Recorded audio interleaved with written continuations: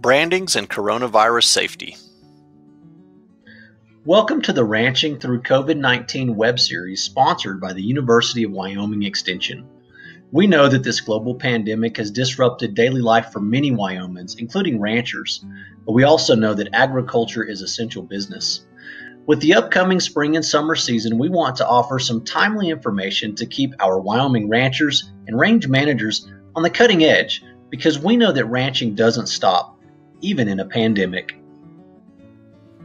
Spring in Wyoming means it's branding time. Today we're going to talk about some precautions for brandings in order to minimize the risks associated with the coronavirus. Spring brandings are often as much of a social activity as they are a critical ranch activity. Some brandings may even have more people than they have calves. With that being said, the social gathering at a branding may be the most significant exposure that ranch families and employees have to coronavirus. We therefore must consider how to minimize this risk to ourselves and to others. Wyoming Stock Growers Association recently put together suggestions for brandings and how to minimize risk of coronavirus exposure. We think these guidelines are really logical and want to make sure everybody involved in ranching considers them. Now here's the website where you can find these recommendations, and we're going to go through these one by one today. If it's possible, try not to exceed more than 10 people. Now, we realize that's going to be pretty tough to do at most brandings, but try to minimize the number of people where you can. Most brandings tend to be not only events to do important work, but they also tend to be social gatherings with people coming from near and far. If you can, try to get the work done with only family or employees that are already on the ranch, and minimize the amount of people that are traveling distances to come.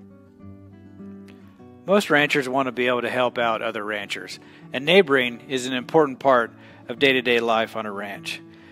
But during this time of COVID-19, be careful about requiring employees or family members to travel to other brandings, especially if you're unsure about who the other people will be at those brandings.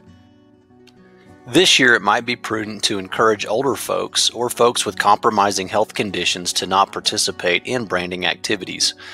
The reality of the coronavirus is the people most at risk are older family and friends, according to information from the CDC. Compromising conditions include heart disease, lung disease, diabetes, asthma, and weak immune systems. We've all heard that we're supposed to maintain a 6-foot distance from others. That might be tough with a bunch of wrestlers on the ground. So at this time during COVID-19, it might be a good idea to consider using Nord forks or headers and heelers of horseback instead of a whole bunch of ground crews as a strategy.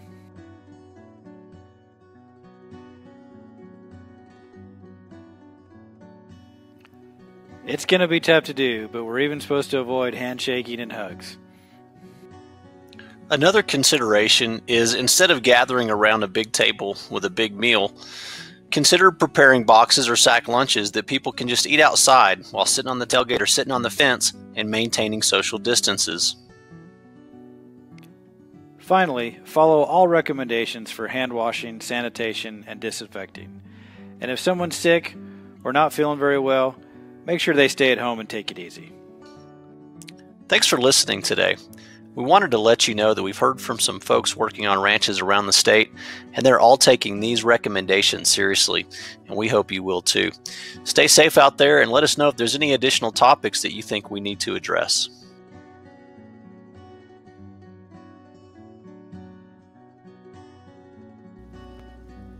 Hello, this is Barton Stam with the University of Wyoming Extension. I'm a range management educator based in Thermopolis, and I do most of my work in the western part of Wyoming. Hello, this is Derek Scasta. I'm an Extension Range Management Specialist and an Assistant Professor at the University of Wyoming based in Laramie, and I work statewide on issues related to range and livestock management.